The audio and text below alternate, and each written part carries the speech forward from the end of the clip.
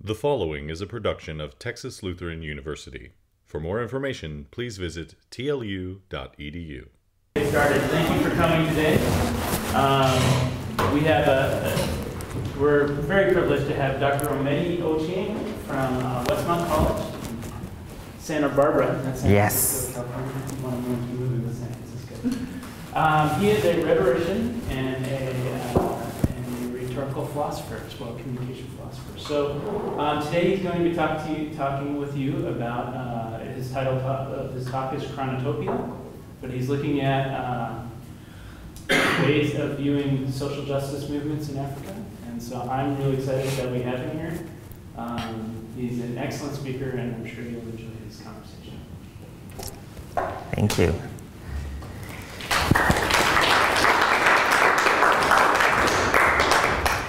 Good morning. I'm really grateful for this invitation here to the Communication and English Department and to all of you who are here.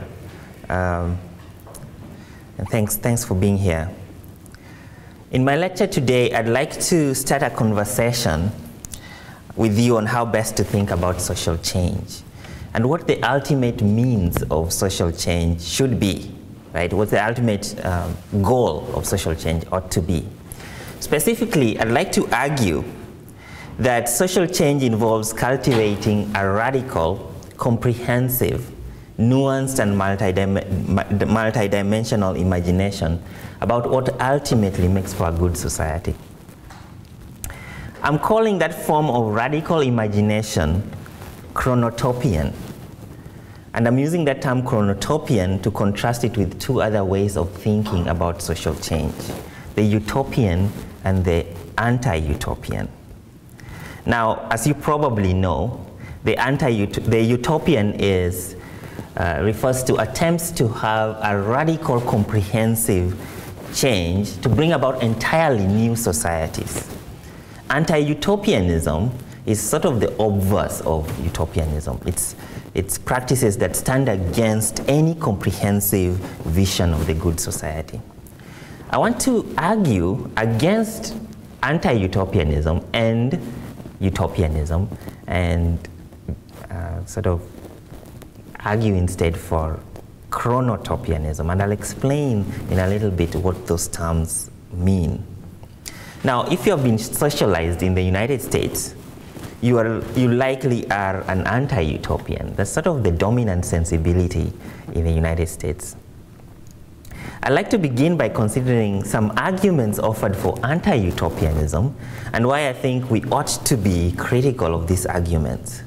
First, anti-utopians have claimed that incremental steps is preferable to radical revolutions.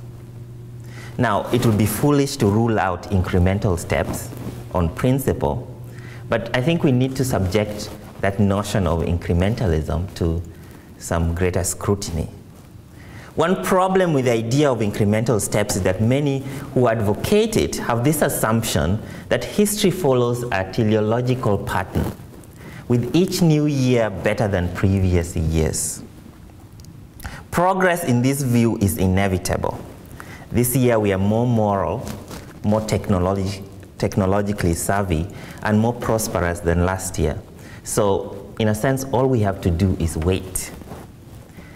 Now, this view is simply, I think, not supported by the historical record. While perhaps it's true that we have seen spectacular technological change, our belief that today we are more moral than previous generations is nothing but a distillation of what the great British historian E.P. Thompson called the condescension of prosperity. And some of you who read C.S. Lewis, you know that memorable phrase of his called he calls it chronological snobbery, right?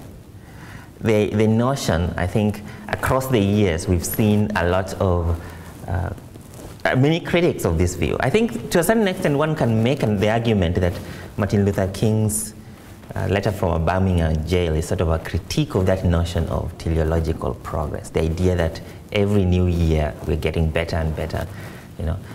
Now, it's now sometimes taken by even advocates for good social change. Sometimes you hear, even in the news, people who are advocating for good goals that I agree with, saying that we are on the side of history.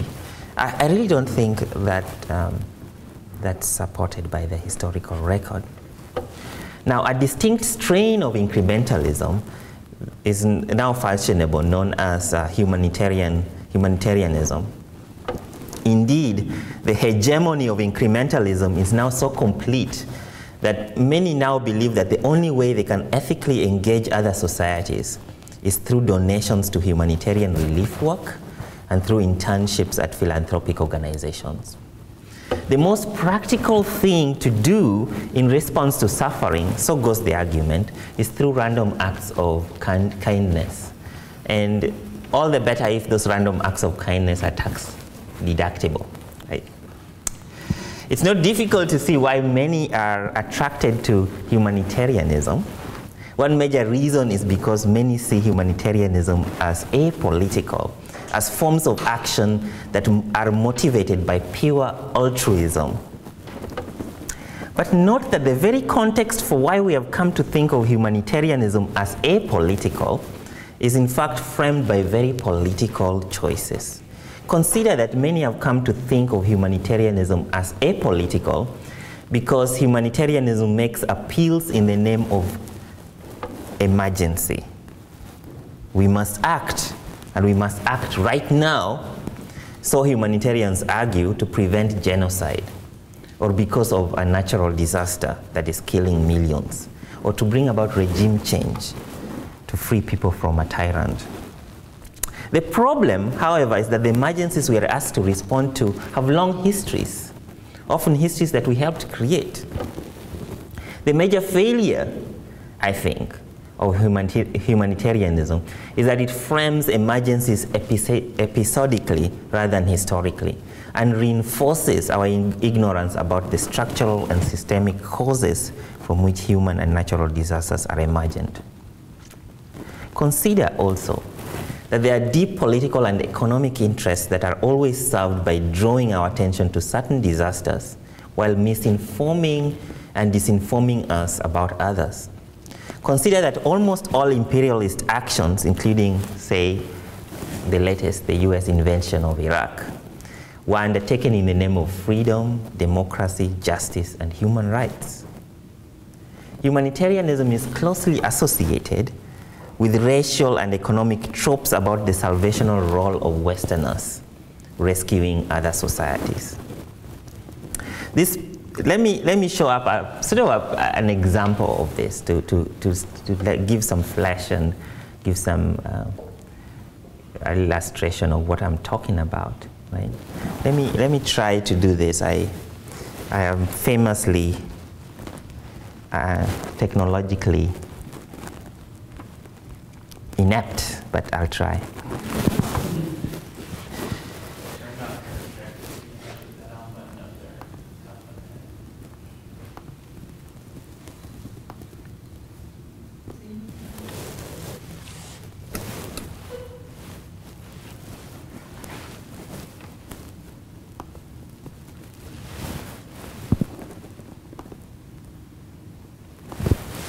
Did I do it right? Oh, on. That's helpful.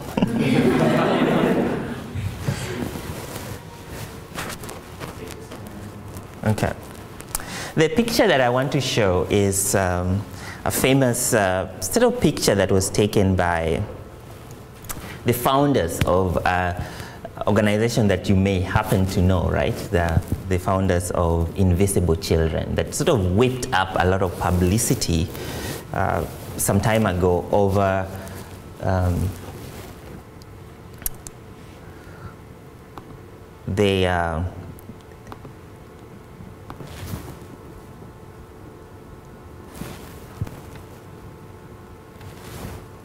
so this is the picture of the founders of Invisible Children. Invisible Children is an organization that sort of was making people aware of a war, the sort of war in northern Uganda, and they wanted they wanted sort of people to intervene or try to bring about either the arrest or death of a famous warlord known as Joseph Kony. And so they posed with these soldiers, and I mean, to me, this is a sort of perfect illustration of the arrogance of humanitarianism, right? It's sort of a play acting kind of persona or stance, you know? We're going there to save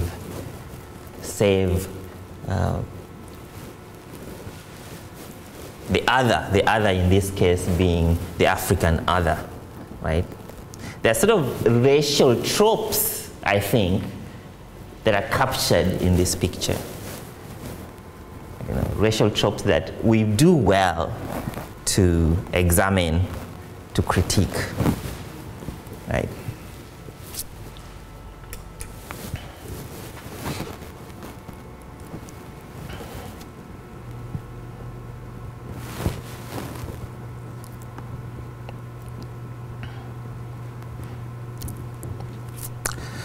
I don't want to go too deeply into invisible children because, I mean, it's certainly not the only humanitarian organization out there, and I don't want to make it about any of these people specifically. I could have chosen any other. I could have chosen, for instance, you know, there's one in Afghanistan that was asking people to buy shoes and so on. There's several, but my point is that there's a sort of a long-running theme or undercurrent of the salvational role of Westerners in other countries. Humanitarian imperialism is closely intertwined with what I would call humanitarian capitalism, the orientation of activism around consumer choices. That, you know, all we have to do right now is buy free trade coffee or buy shoes in order to bring about change. Again, I would not want to be dismissive of any such efforts except to argue that in context they fall far short of what really is required, which is a more radical engagement with some of the structural historical issues. Lastly, humanitarianism has come to seem to us as apolitical because many see as more realistic, because many see it as more realistic. In part, this realism rests on the notion that we can all agree that all people ought to have basic necessities. I'm not sure we all agree, okay? And again, I shouldn't have turned that off. Let me again show another picture here, just very briefly, then I'll stop.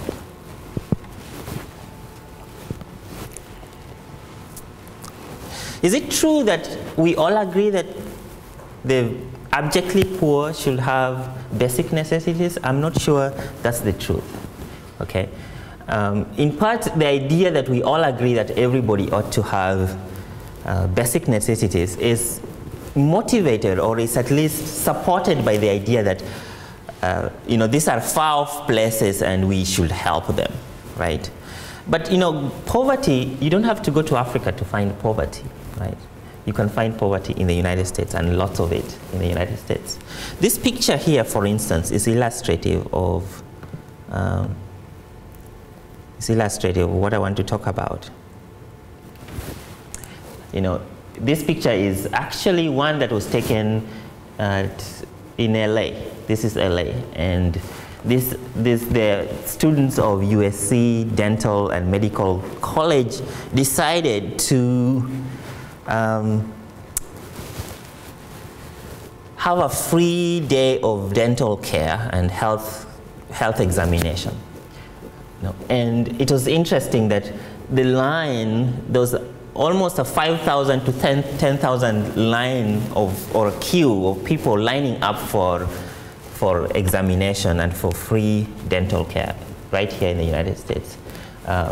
Now, if we all agreed that the abjectly poor ought to have basic necessities, this would not have been a controversy. This would not, first of all, we would think that everyone ought to have those basic necessities, and we don't have to have a free health day for 10,000 people to line up for examination. Some of them for examination of, you know, things like breast cancer. Many of them are coming and they say they have a lump in their breast and they would like that examined because they're afraid, and there's this shooting pain all over them, right? For some of them, it's, you know, cavities that are extremely painful and infected, you know. But interesting, there was controversy, you know, because for some people, the abjectly poor are lazy, and so we should not help them, right? For some of them, there are some people who are undeserving because they are not legal immigrants, and so we should not, they are sort of, to them, we are sapping our benefits. We are giving away our benefits to them, and so they should not be helped. My point is that we don't all agree that basic necessities should be taken care of, and that if you are interested in social change of some kind, you really have to start thinking about social movements, being part of a social movement, right? And we can come to a discussion of that later.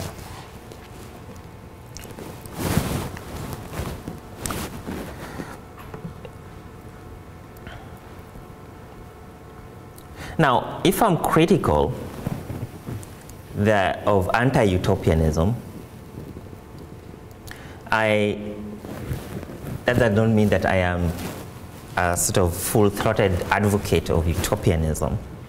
Utopianism is rife with difficulties of its own, and I can't go into all the difficulties of it, but I can mention a few. The first has to do with the epistemological presuppositions of utopianism. Their variants notwithstanding, utopian ideologies have begun theorizing from a vantage point that assumes what some have called a commanding point of view. This element is strikingly exemplified in what James C. Scott, in his highly acclaimed book, Seeing Like a State, described as high modernist ideologies. These ideologies posit society as a cadastral map or architectural model. The epistemological emphasis rests on sight or vision, and the characterization of the coming society emphasizes geometrical order and harmony. If, on the one hand, the commanding point of view offers a thin account of actually existing history, its predisposition lies toward fetishizing the program for social change. It insists that the details of the coming society are just so and not any other way.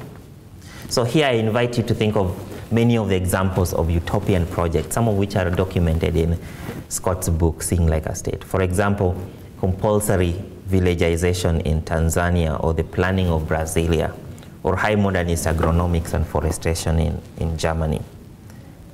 Another problem with utopian narratives is that they tend to demarcate the new society as existing within a transcendent space, which seemingly operates as if either other societies do not exist, or if the borders of the utopia are inviolable. This may be because the new society is seen in resolutely spatial terms as a well-ordered society. Classic accounts of utopia portray them as islands, enclaves, or colonies, delimited spaces, either segregated within the world or projected beyond it. Think, for instance, for some of you who read Thomas More's Utopia, for instance, which is set in the New World in an island, right? And you can think of many of the fictional, I don't know if you are interested in science fiction, but think about even how sort of the utopian elements of science fiction and how they construct that new world, right? Conservative and classically Republican accounts of utopia have tended to portray this delimited space as a pastoral paradise, while early to mid-20th century modernisms had great hopes that the future of utopia lay in rigorously planned cities. Okay? But whether liberal or conservative, utopians have tended to subordinate history to space, when not suspending history altogether. Now, utopianism can take two seemingly contradictory dimensions.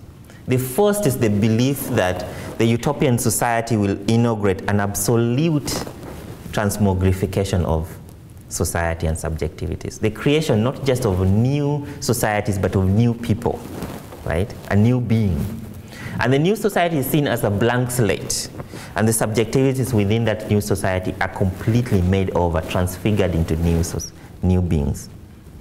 Now, that's problematic, but if that's one side of the problematic of utopianism, another is the fantasy that, paradoxically, another side of utopia is the idea that they're sometimes just simply extensions of the status quo. In other words, the problem with many a utopia is not that they differ too much from the status quo, but rather that they differ too little, right? You know, if you read some 19th century utopian texts, you know, some of them like Charles Ryacroft's 19th century utopian novel, The Triumph of Woman, right? Which really is animated by the revolutionary ideal. Think about it. According to Ryacroft, what is really revolutionary is having one person per pew in church. That's what he really thought of as revolutionary. In other words, the problem with Ryacroft is that his utopia narrows the imagination rather than actually expanding our imagination. Another utopian text that was popular in the 19th century is Lady Mary Fox's account of an expedition to the interior of New Holland, which argued that, you know, a really utopian society would be one where we replaced picnics with buffets. The problem then is that utopian texts sometimes are actually problematic for precisely the other reason that we often deride them for. Right? For this reason and more, I'm critical of both utopianism and anti-utopianism, and I want to commend to you chronotopia as a term and as a praxis. Now, this chronotopia, therefore, are movements or political praxis that is radical and therefore critical of anti-utopianism, but because it's not animated by the vision of an absolute break with history and structure, it's critical of dominant utopian programs.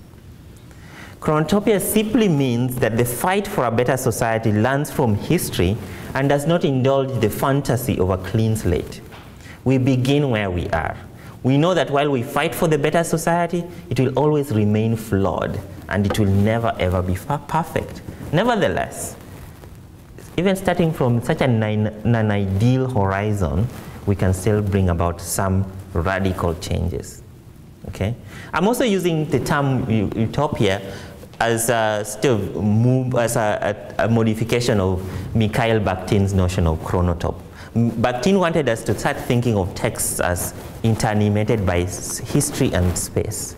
In other words, when you're thinking, for instance, about in a chronotopian way, you never think that your moral horizons are bounded by your country. You're always thinking in terms of, to what extent are the clothes I'm putting on dependent on somebody else's labor? And sometimes that labor is elsewhere in a sweatshirt. To what extent is my lifestyle, the SUV that I'm driving, dependent not only on subsidies that are very much a matter of privilege, right? But are also dependent on my country invading another country to exploit resources. In other words, when we begin to think chronotopianly, we're thinking, to what extent is this current history that we have here very much made by others, some of them dead in other generations, some of them continuing to have very miserable lives on account of our desire for a comfortable life. Okay? I think radical social movements in Africa provide us with brilliant examples of the chronotopian. And I want to provide at least 2 examples of such movements. The first that I want to talk about is African feminist movements and African environmental movements. And I could also have talked about other movements, such as African LGBTQ movements, right? That continue to struggle against horrific persecution and horrific exclusion. Now, let's talk about African feminist movements, for instance, and some of the interesting things that they say about social change. African feminist movements have tried to argue against the idea that, against both conservative accounts and liberal accounts for very specific reasons. They have pointed out that the claim that African societies uniformly subordinated women throughout African history is simply not true. Nkiru Nzegu, for instance, has argued that we need to look at pre-colonial Igbo society, which had a thoroughly egalitarian system, at least in regard to the biological sexes. The Igbo system was rooted in actual institutional power for women such as the Omu and the Omuada that had juridical power. Women had a robust political participation, they reveled in their economic independence, and they had a strong autonomy over their sexuality. Moreover, Nzegu argues, unlike in North Atlantic societies in which the idealized unit is the nuclear family with a patriarch as its head, in Igbo land, a variety of family systems proliferated. The consanguineal family systems of the Igbo made the notion of patriarchy unintelligible. Some women in these polyphonic families were involved in what she calls idigbe unions. In these kinds of unions, in this kind of relationships, a woman will choose a lover to have children with, but will stop short of marrying the lover. She thereby ensured that the children will become members of her lineage. Igbo societies also encouraged woman-to-woman marriages. As Nzegu points out, the role of a wife was not the focal point of a woman's identity in Igbo societies. Now, the African social feminist movements are making a certain point, a point that I hope is not lost, even if we disagree with the specific programs.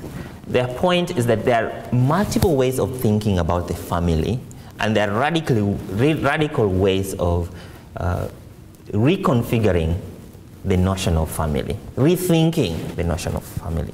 And notice how this changes our conception of politics, right? We sometimes think that politics takes place out there in the public sphere. They want us to think of politics in the intimate sphere, in the domestic sphere, because they know that there's something called the private life or power, where actual politics is carried out. African feminists, such as Nzegu and others, are therefore intent on critiquing the flattening of African cultures by both conservatives and liberals. Instead, they point to its forgotten diversity. But their focus is not nostalgia. It's not the notion, it's the notion that while the sediment of history exerts a heavy force on the present, it also offers fragments that can be re-articulated on behalf of freedom. But here's the thing.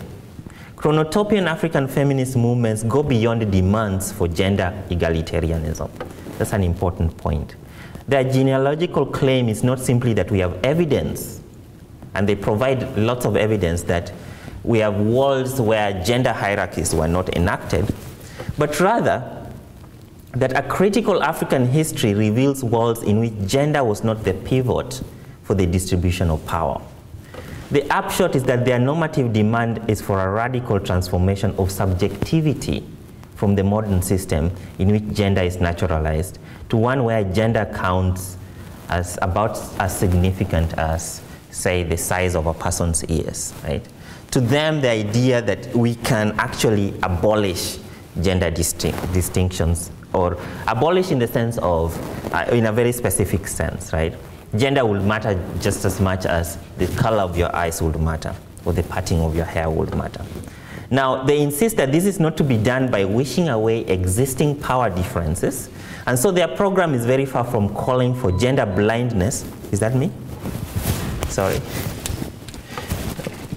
Oh, my cell phone is... They insist that this is not to be done by wishing away existing power differences.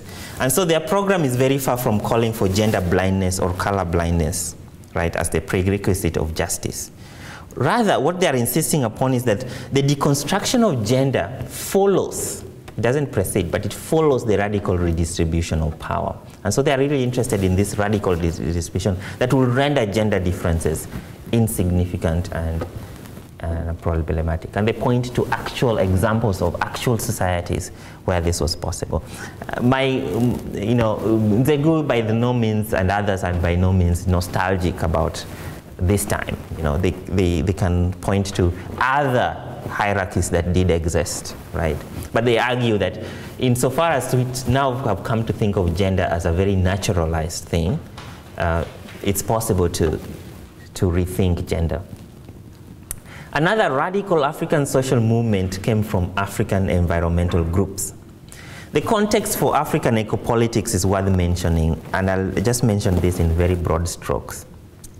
There are at least two powerful discourses that African environmental movements have had to mobilize against.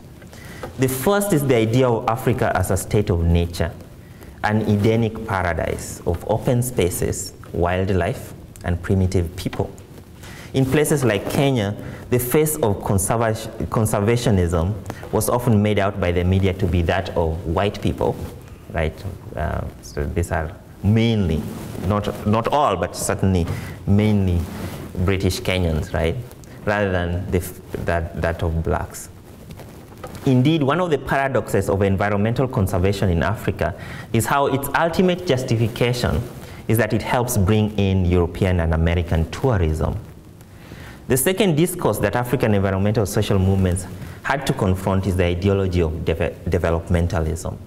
According to this discourse, if Africans are to move into modernity, they ought to brandish the signs of development, such as having cities filled with skyscrapers, building big dams for hydroelectrical power, building highways and airports. As you can see, these discourses conflict. The discourse of North Atlantic conservationism demands open spaces for wildlife and calls for the preservation of African cultures for the sake of tourists to look at. But tourism at the same time demands that African cities be equipped with the accoutrements of modernity. Hence, a peculiar contradictory discourse reigns in North Atlantic environmentalism, which demonizes African cities as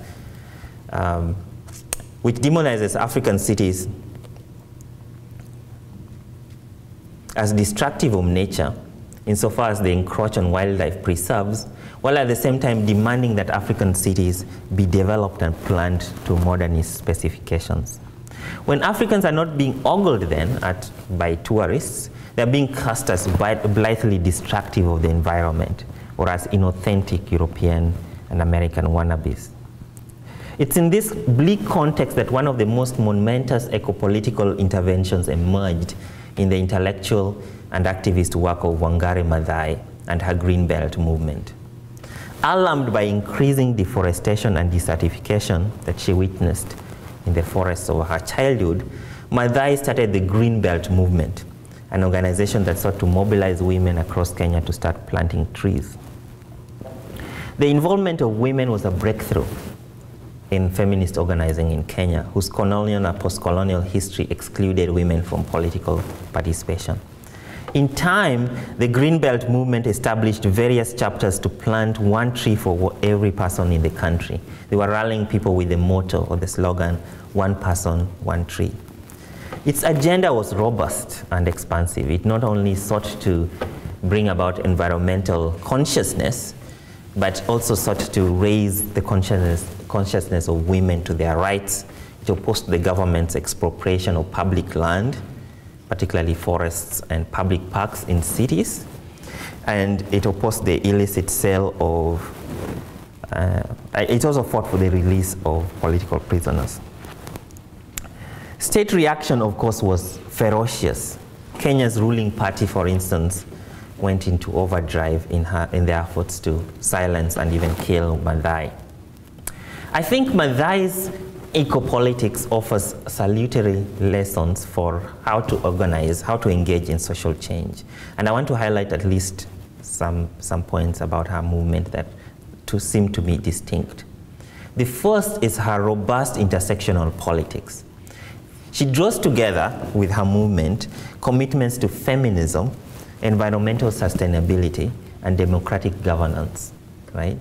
that we cannot look at any social change without engaging in a sort of multidimensional critique of the gender politics, the racial politics, the sort of ideological politics that's going on, the environmental politics that's going on. Second, as Rob Nixon has argued very persuasively, Maathai's choice of tree planting, in addition to its substantive environmental impact, also held rich symbolic resonances. In a context in which media coverage of Africa swivels only to the drumbeat of spectacle, tree planting is a brilliant response to what Nixon called slow violence. Nixon has this word because he means by it catastrophic acts that are low in instant spectacle but high in long-term effects. Think, for instance, of our continued participation in climate change, the destruction of the environment that has a very slow effect that probably will not be as visible to us as it will be to generations that are going to come after us, right? When they have their cities flooded with water. So Nixon calls this slow violence, and Maathai was particularly, Maathai's movement was particularly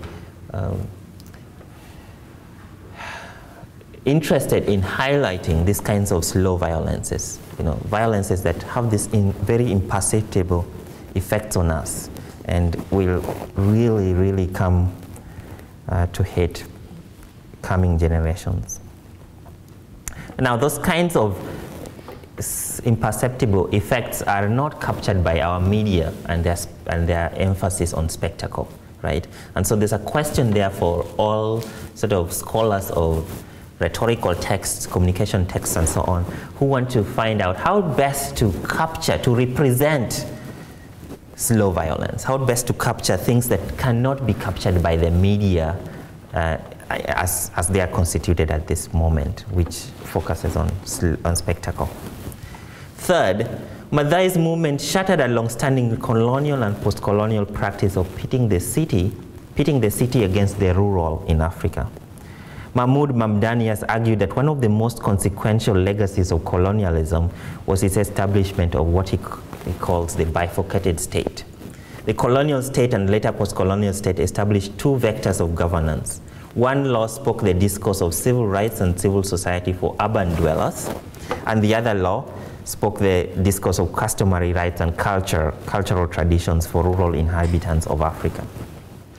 The city was seen as the place to develop, and therefore developed by the enactment of concrete, right? The enactment of the accoutrements of modernity, while the rural was seen as natural and therefore seen as a jungle best left for our eyes to feast on, the wildlife and the people. One of the sharpest battles that Maathai fought was to refuse that binary distinction between the city, in a sense by critiquing the idea of the natural, critiquing the idea that there's just this wilderness and nobody has ever touched that wilderness, by seeing how we have contributed to the making of the wilderness, and that how best we can preserve that wilderness without romanticizing it, without having any nostalgia for it as somehow natural. At the same time with the city, refusing the idea of the city as just artificial. How do we design our cities? And what are the interests that go into the designing of cities? That's part of what she was going on about. The lesson of African social movements is to awaken our imaginations to thinking comprehensively about radical social change. Now, by imagination, I mean not only faculties that help us expand our sense of the possible, but also capacities that help us see familiar things anew, right? So it's not only about coming up with radically innovative ideas, but thinking, how can we take a look at what we already know and see it anew? I like to think that the chronotopian imagination is the kind of imagination that a liberal arts university such as this one ought to cultivate. Because at its best, the kind of education that you're getting, or that the faculty are articulating here, transgresses boundaries. We learn, for instance, how literature and art and song and dance illuminate the natural world. We learn how the social sciences can offer insights on meaning and purpose. We experience how the natural sciences can stretch our sense of the possible and the impossible. I think this is our task, the task of us as scholars, activists, and global citizens, to reanimate our commitment to education with a project for a global social justice. Thank you.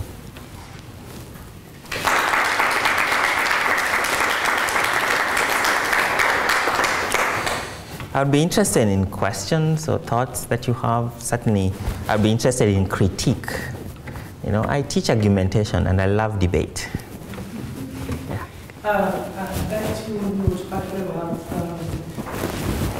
the idea that everybody believes that all people should have the base needs, and you were critiquing that, saying that maybe that's not possibly true. I was wondering if maybe people do believe that all people should have those basic needs, but where we differ is how to get them those basic needs, and more importantly, who's going to pay for it. So even people who seemingly are like you said, well, not the immigrants, illegal immigrants, because they're a drain on our taxes for the people that are citizens of this country, or not those people way over there because they don't affect us and all of this other stuff. Whereas they feel like, okay, well, they need those things, but it's not our responsibility to get it for them. It's not, you know, as taxpayers, we don't want to pay taxes for people that aren't paying taxes to help. You know, I mean, illegal immigrants work, they make money, but they don't pay taxes to the country, so they're not paying for themselves. Why should we pay for them? And I mean, I'm not saying that this is necessarily right or wrong, but what I'm saying is, it's not that necessarily that they don't believe that these people don't deserve these things. It's who's responsible for providing them. Yeah. That's where I think the difference occurs. Yeah, that's a good point. That's a good point, and I think certainly that's the way that a significant number of our population see the point. I suppose I would just say that to all, sometimes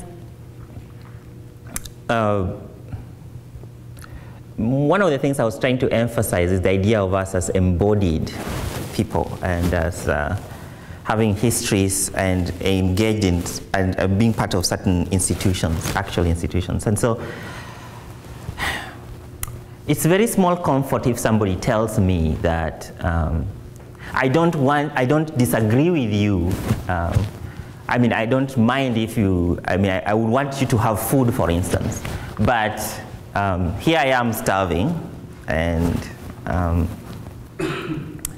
it's just not my responsibility to give you that food. I suppose if you look at me, that's not problematic, but I'm thinking of young children, for instance, right? Or people who are in desperate need of emergency care, health care. For them to be told, well, we don't mind if you have those things, but it's just not our responsibility. It's the effect or the actual situation is no different from if I just walked by. To what extent are we then in that situation of people who are saying, to salve our conscience, I would want everyone to have basic necessities, but it's just not me who's supposed to offer that. Yeah. So I certainly think that that's a good point. But I'd like to hear other people's thoughts on that, if there are any responses. There's belief, right? And then there's a conviction to that belief. Yeah. Right? And what I hear from you is an argument that puts those two together, right? That a belief really may be a belief unless you also have a conviction to making that belief a priority for you, right? Because I might believe in the tooth fairy, right? But I'm not willing to knock out a tooth to find out if that's true, right? I mean, in terms of actions, right? I'm willing to support it. I might believe that people should have food. I believe that I like my TV better. Yeah. Right. And so then it becomes an issue of conviction and choice that gets attached to that. I think it's convenient Yeah. We like convenient beliefs, I guess is what I would say. Right. You know, I enjoy having the convenient belief that everybody should be treated equally, but if you ask me to give up some of my privilege, that's a different story. Right. And that's a choice, right? Right. I mean, so I think I would draw some distinction between. Yeah. The philosopher Thomas Jenlert coined the term alief, right? A-L-I-E-F, to talk about, that there are a lot of things that it's interesting that when these psychological studies were done of people, they were, so for instance, told to, I don't know if any of you have ever walked on there's some place in Grand Canyon where apparently you can walk over it, some glass, you know what I'm talking about, some glass walkway, okay? And many people cannot go across that glass walkway, even though they know this is perfectly safe, right? And other studies were done where, great food, very good food was served on very clean, sterilized bedpans, right? And nobody would eat it. In other words, her point was that, we need a term for things that we believe. We can know that something is true, like we believe in it, but for all intents and purposes, that's not the way we act. That's not how we respond, right? And one of the things I did in a paper that I'm writing in conjunction with this was that this makes us change our previous ideas about what ideology is. There was this belief at one time that people don't do what they ought to do because they are having false consciousness. In other words, somebody has come and taught them something that is wrong or false, right? And that's not really, that's just false consciousness doesn't capture the many ways that people behave. Even though many people believe, for instance, that we should give food to the poor or we should help out in a certain situation, the way that they live their lives is not reflective at all of, many of us, for instance, we know very well that, politician X, loves to kill people, whatever. But our life doesn't reflect that, we continue to vote for politician X, we continue to support them. So in other words, there's sort of a distinction there between belief and belief. Other thoughts on this specifically and on anything else?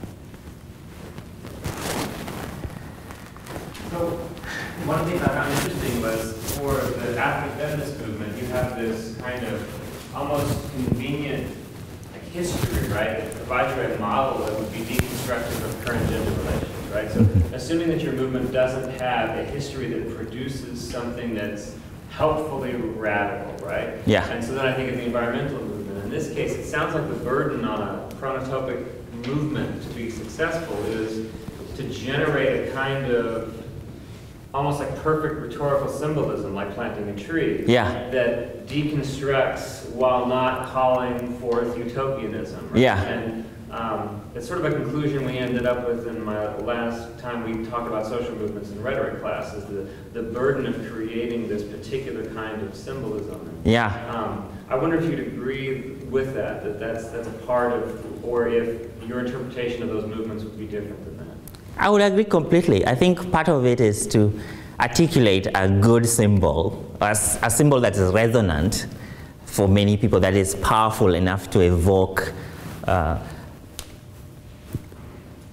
shared meaning, and that is radical enough also substantively, right? So the planting of trees, it's a symbol, but it's also, in a sense, having an impact on the environment, an actual impact on the environment. But that's very hard. And many people have argued that, one of the things about the Greenbelt movement was that, one of the things I think for social movements in general is the question of appropriation.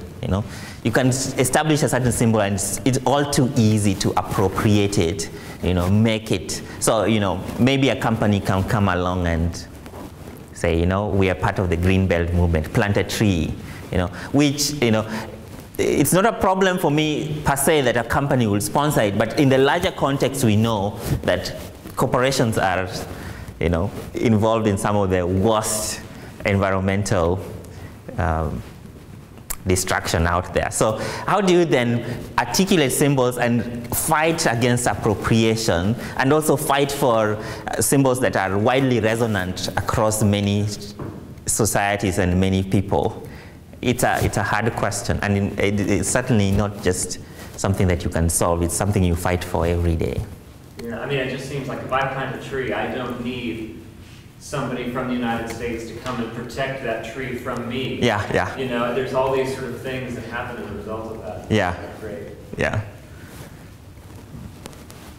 Other thoughts?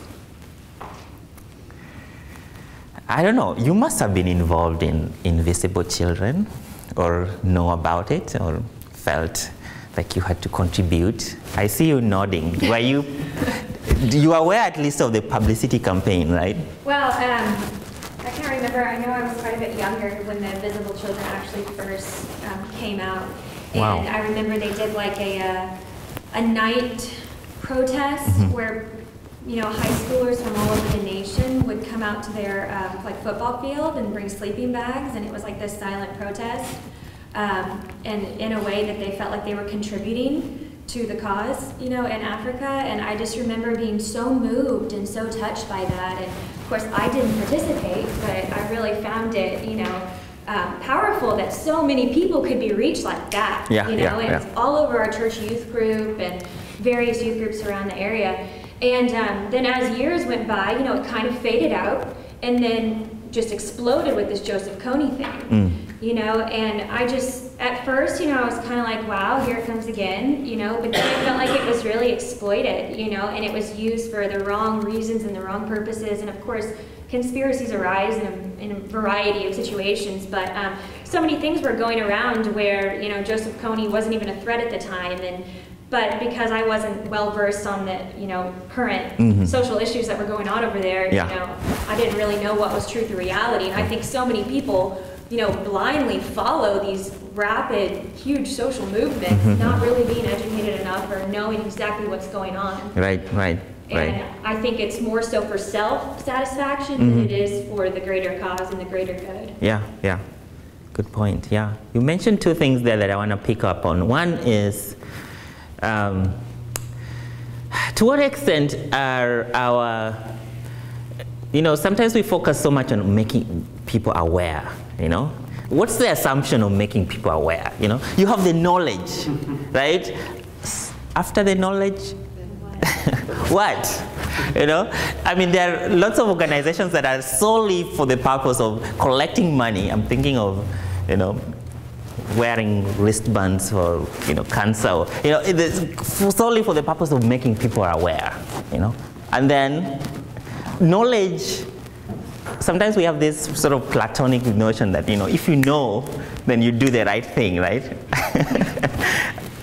Lots of us don't do the right thing even when we know what the right thing is. Sometimes I think awareness campaigns help, even if people don't act on their new awareness, that they make it easier for the people who want to act to act. Because they no longer remain indifferent, they no longer oppose.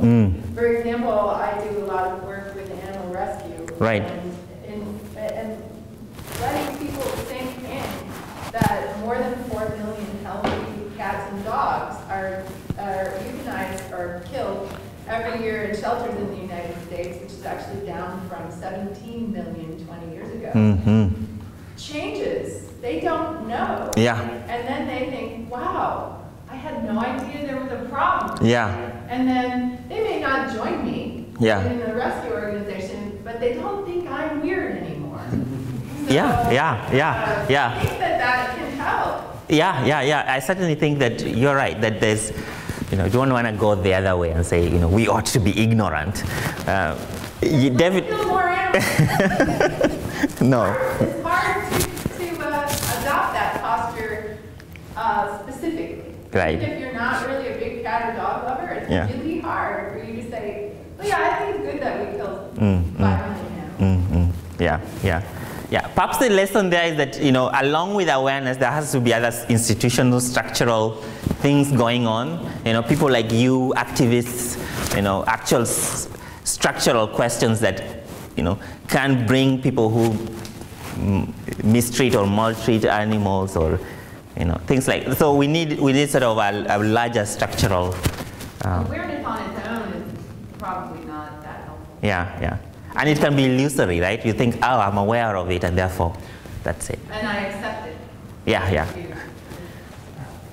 You need education. It's not just, okay, this is a problem. It's like, okay, what can I do to fix it? Stay near your animals instead of, going spending $1,000 on it. There's plenty of wonderful animals at shelters that you can pick up and, blah, blah, blah, so on. It's like, you can't just make people aware. You've got to have a plan after that. Well, now you need to tell people what they can do to help resolve the issue. Yeah. Simple things. Keep it simple at first, because most people aren't going to go fly over to Africa or go, do major radical things. They're going to say, well, like with recycling, one of the things is like, okay, just throw your bottles in a different can, right? And things of that nature. So, make people aware, educate people on what they can do to change it, and then provide people with easy opportunities to make those changes. Right. And the people that can do things, the more radical things, we can provide opportunities for them as well. Good points. Yeah. Good points. I think, personally, in my experiences, as I've gotten older, I've just kind of started to become more aware that, socially, and I hate to make such a generality, but there's a lot of trust issues that exist between the people and organizations, like misappropriation of funds, all those things.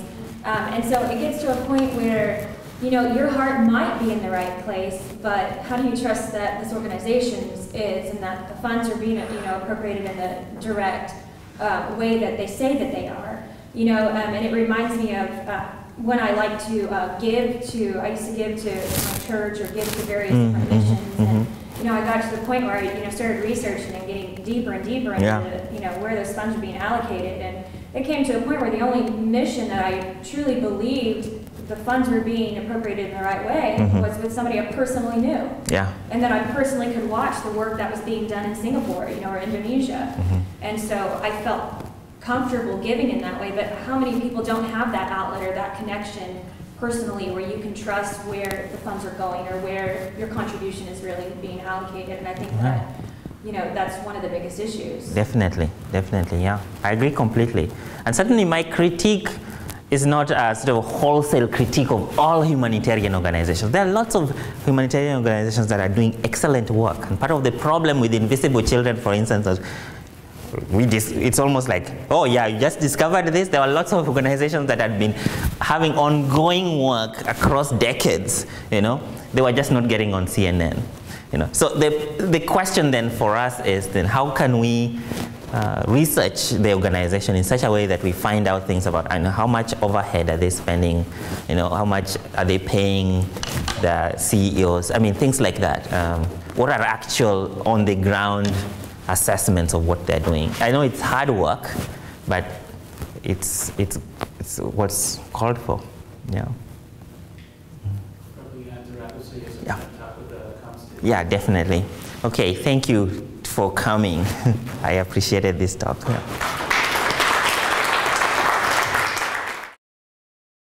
Students at TLU engage in high-impact educational experiences that include civic engagement, aesthetic expression, critical thinking, and a focus on intercultural knowledge in a community that welcomes the interplay of faith and reason.